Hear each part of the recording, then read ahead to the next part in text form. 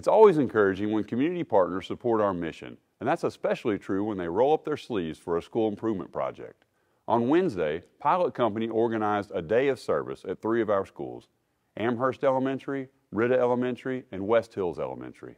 More than 50 Pilot employees worked in rotating shifts on beautification projects such as landscaping and painting. This work made a tangible improvement in our school facilities and will significantly support the work of teaching and learning. Equally important, it reminded students, staff, and teachers that their work is valued and that the community is grateful for their efforts. Thank you to Pilot Company and to all our volunteers for your support. I also want to remind our community that Knox County Schools is working to hire outstanding team members for the 2023-24 school year.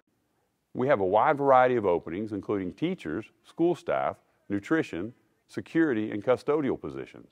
If you know of someone with a heart for students and a desire to serve, ask them to visit knoxschools.org/recruitment to find out more. Finally, I want to congratulate one of our school clubs on a great achievement.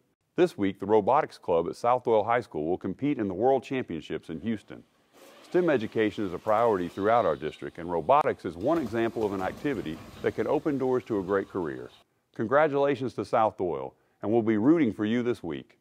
Thank you to Amherst Elementary for hosting today's video. And as always, thank you for supporting Knox County Schools.